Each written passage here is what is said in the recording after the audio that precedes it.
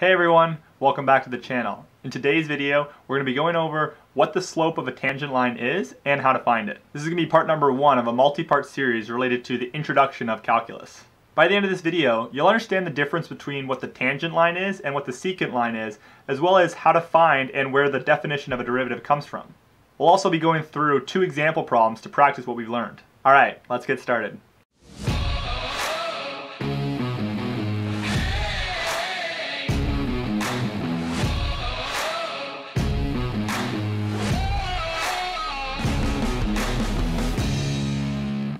So before we go into what the slope of a tangent line is, let's first talk about what a slope is and what a tangent line is. So slope, like from grade 9 and grade 10 math, we know is just rise over run. So it's the change in the y variables, so right here, over the change in the x variables. It could be rise over run. We could also say this is equal to m if we're talking about the slope of a line, like because of y is equal to mx plus b. So that's what the slope is. A tangent line is a straight line that most resembles a graph at a certain point. So if we were to have a function here, and it would look something like that, at this point here, that straight line and this red line would represent the tangent line at this point. So again, it's a straight line that most resembles a graph near a point. And again, just to kind of go over the slope again, we could say that this point here is A, and this point here is B, and we would say that the slope would be the AY minus the BY.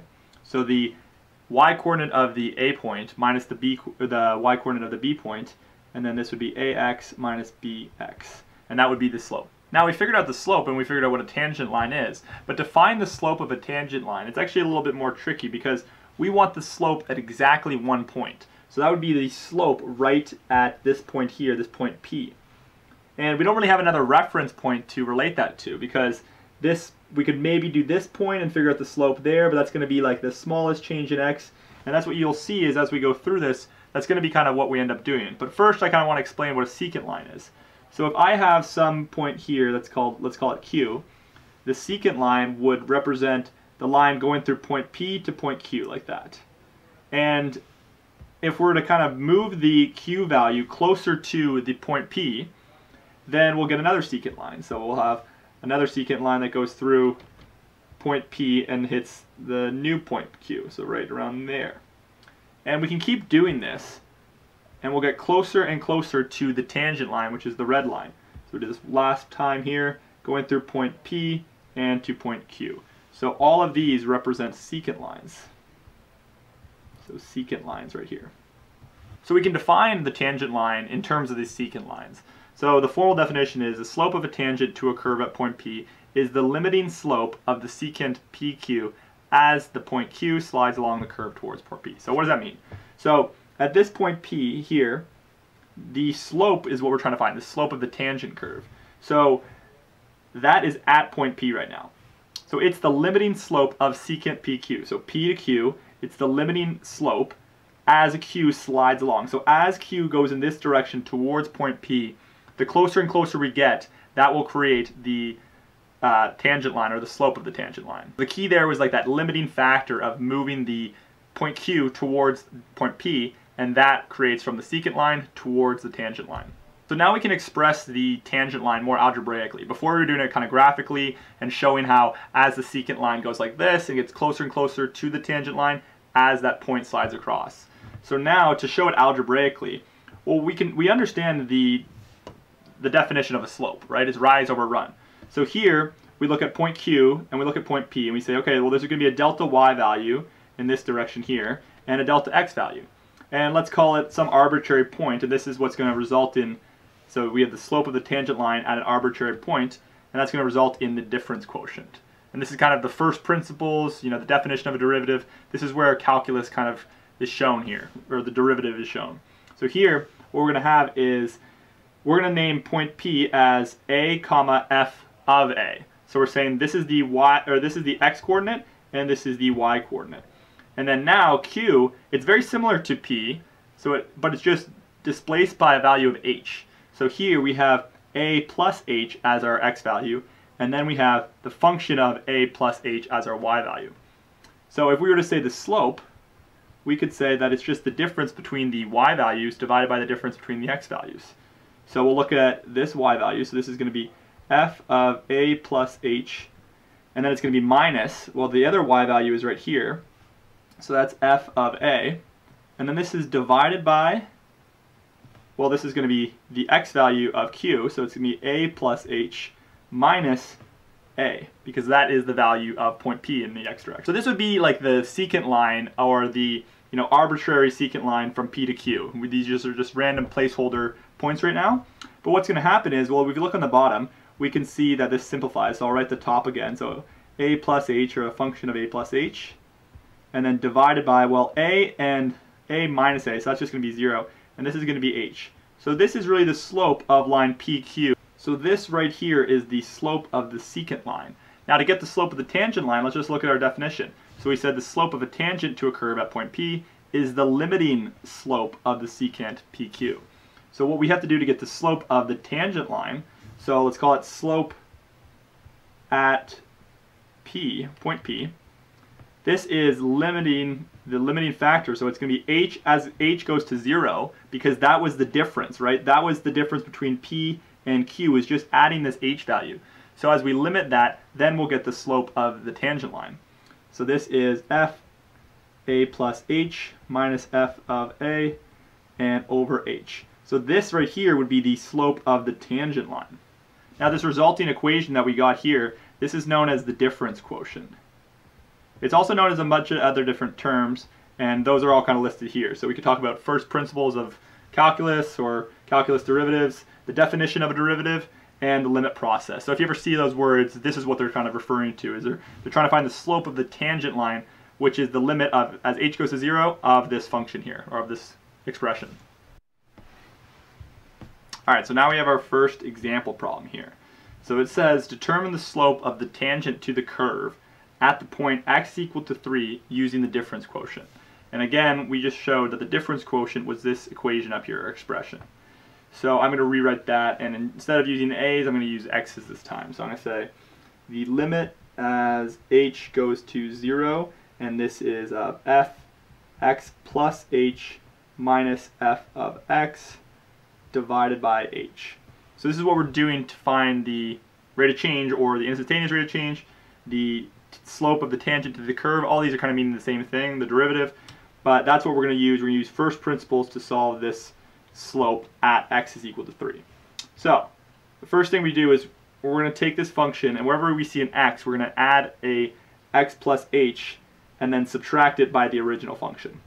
So to do that, we'll have negative, and this will be, wherever I see an x, I'm going to add plus h. So x plus h squared plus, and this is going to be 4 times x plus h plus 1. Then it's going to be minus the entire expression again. So I'm going to do it in brackets, so this will be negative x squared plus 4x plus 1. So now we've done this numerator here. We also have to divide by h and take the limit as h goes to 0. So now I'm going to expand all this out, and I'm going to collect like terms. So this bracket here, I'm going to put a negative in front, and to remember to distribute that negative. So this is going to be x squared plus 2hx plus h squared. Now moving on to the next term, so this will be plus 4x plus 4h. Now distributing this negative, this is going to be plus x squared, or sorry, I forgot this, plus 1 here. So now it's going to be plus x squared minus 4x minus 1. This bracket stops here, and we're dividing that all over h. If I expand this last bracket, or this negative here, this is going to be negative x squared minus 2hx minus h squared, and then I'll be plus 4x plus 4h plus 1 plus x squared minus 4x minus 1. And again, this is all over h. We're taking the limit as h goes to 0. At this point here, we actually can collect like terms, and some terms are actually going to cancel. So we have negative x squared plus x squared. So we're going to look for similar terms, or like terms. So those will cancel. We'll then look for, well, 4x minus 4x, so that's going to cancel. Positive 1 and negative 1, that will cancel. So we really only have left negative 2hx minus h squared plus 4h, and this is all over h. And of course we're taking the limit as h goes to 0. So now what I can do is I can actually factor out h in the top term here. So this will be h negative 2x minus h plus 4, and this is all divided by h, and of course we're taking the limit as h goes to 0. So at this point I can actually cancel out the top and the bottom here. I can say h in the numerator, h in the denominator, that will cancel. And then now I can actually plug in h is equal to 0 wherever I see h. So this is going to turn into, I'll write it over here, negative 2x minus 0, so really doing nothing, plus 4. So this is actually the tangent to the curve at any point, but we want at point x is equal to 3. So all we do now is negative 2, and we plug in that 3 plus 4. So this value is going to be at negative 6 plus 4, so we're going to get negative 2. Okay, now we have another couple problems, and here again we're using the difference quotient, but we're not actually finding the value of the slope at a certain point. So we're just trying to find the instantaneous rate of change for these two functions at all the points in the function. Okay, so again we're going to use the difference quotient, and that is the limit,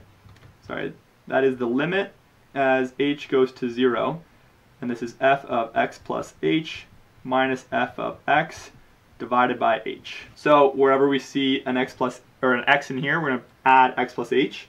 So this is going to be the limit as h goes to 0, and this will be 6x plus h squared minus 11x plus h minus 6x squared minus 11x. And this is all over h. So if I expand some of this out, it's going to be 6 times, this is x squared plus 2hx plus h squared minus 11x minus 11h minus 6x squared plus 11x, and this is all divided by h. Of course we're taking the limit as h goes to 0. So if I expand this bracket out here, this will be 6x squared plus 12hx plus 6h squared, and then minus 11x minus 11h minus 6x squared plus 11x, all over h, taking the limit as h goes to 0. At this point, this is where we're going to look for like terms, and we're going to try and cancel them. So here we have 6x squared, and I can do 6x squared minus 6x squared. I can also do negative 11x plus 11x, because that's going to be 0. And that looks like to be it. So now we can rewrite this as 12hx plus 6h squared minus 11h, all over h, and the limit as h goes to 0.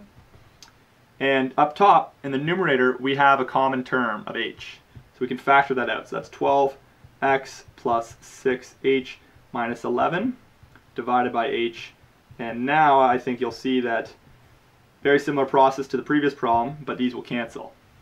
Now we can actually put in h is equal to 0. So this will be 12x plus 6 times 0, so plus 0. So this is going to be 12x minus 11, and that would be our answer for part A. Okay, so now we have a kind of rational function. So we have a polynomial on the top and the bottom, and we're going to still apply this exact same rule, but this one gets a little bit hairy. So this is going to be the limit as h goes to 0, and this will be x plus h plus 1 divided by 3 times x plus h minus 2, and this is all subtracted by the original function. So x plus 1, 3x minus 2. And to write this a bit more cleanly, we're still dividing by h, but I'm just going to multiply by 1 over h, just to make it a little bit clearer so we're not dividing by multiple fractions. Okay, so at this point we have a subtraction here, and these are two fractions. So we need to get common denominators, and the easiest way to do this is to just multiply this denominator by this denominator. And when we do that, we have to do the same to the numerators. So basically this is going to go over here, we're going to multiply by that, and then we're going to multiply by this term over here. So let's write that out. So this is going to be x plus h plus 1 multiplied by this, so that's 3x minus 2, and then minus x plus 1 multiplied by this term, 3x plus h minus 2. And now we can write this all over the common denominator, so this is 3x plus h minus 2 multiplied by 3x minus 2, and this is still the limit as h goes to 0, but we're just multiplying by 1 over h over here. Okay, so this is going to get a little intense, but we're going to have to use a lot of algebra here to get to this final answer. So what we're going to do is we're going to expand this bracket out here, so this one. So it's going to be 3x squared plus 3xh plus 3x minus 2x minus 2h minus 2. And then over here, I'm just going to factor this one out quickly. So this will end up being, I'm just going to rewrite this as 3x plus 3h. So this is really 3x plus 3h. So now, if I factor this out, I'm going to subtract so I don't forget this, this negative sign. So this is going to be 3x squared, because I'm doing this term here, plus 3hx minus 2x, and then we'll have plus 3x, kind of running out of room. So plus 3x plus 3h minus 2. And this is all over 3x plus 3h minus 2 multiplied by 3x minus 2. And this is the limit as h goes to 0. I can't really show it because I don't have enough room, but that's what's happening here. Okay, and we're going to rewrite this all again. 3xh plus 3. Well, here I can actually collect a like term here. So this is just going to be plus 1x. So I'll just say plus x minus 2h minus 2. And then we're going to distribute this negative, so negative 3x squared minus 3hx. And then again, there's a like term in here. That's going to be positive x, but we're distributing this negative in, so that's going to be negative x here. And then it's going to be negative 3h plus 2. This is all over 3x plus 3h minus, or actually I'll expand this out now. So this is going to be 9x squared plus 6hx minus 6x minus 6x minus 6h plus 4. And this is still the limit as h goes to 0, and we're dividing by 1, or we're multiplying by 1 over h. So now let's collect some like terms. 3x squared, and where's the other one? 3x squared. We also have x and negative x. We have, let's see, that seems to be it. Oh, we have 3xh minus 3hx. And then we can collect this negative 2 and this 2, so that will also cancel. And we're going to have negative 5h on top, because this is negative 2 minus 3h, or negative 2h minus 3h.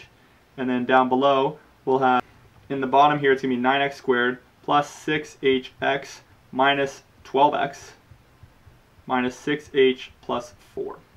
And this is all still multiplied by 1 over h. I finally have room, and we're taking the limit as h goes to 0 for this one. And now I think you'll see that we can cancel this h with this h, because this is still in the numerator, because all we're doing is, if we're multiplying by fractions, we're just going to be multiplying the denominators together and the numerators together. So now this h here and this h cancel, and now I can put in that h value wherever I see an h, or I can put in the h is equal to 0. So this will be negative 5 divided by 9x squared, and then so this is going to be 0 because we're putting h as 0, and this is going to be 0. So this is negative 12x plus 4. And this here would be the final answer to the slope of the tangent curve at any point on our original function, where our original function was x plus 1 divided by 3x minus 2. Alright, I hope you got some value out of this video. If you did, I'd really appreciate you liking this video and subscribing to the channel to see more videos just like this. If you guys have any thoughts on what you want me to do in a future video, let me know down in the comments below. Thanks again, and I'll see you guys in the next video.